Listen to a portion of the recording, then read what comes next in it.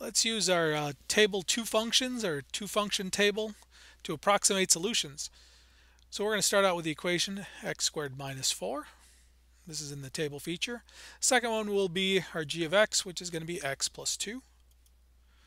We'll set our table range of -5 to 5 in steps of a half. And what we're looking for is a solution. So we're looking for a place where the x value is the same, which will always be the same, but the y value, or the f of x value, and g of x value will both be the same. We have a quadratic and a linear, so there should be two places. Our first one is -2. When you plug in -2, you get -2 squared minus 4, and -2 plus 2. Since this is a quadratic and a linear, we're going to look for another one. And there it is at 3.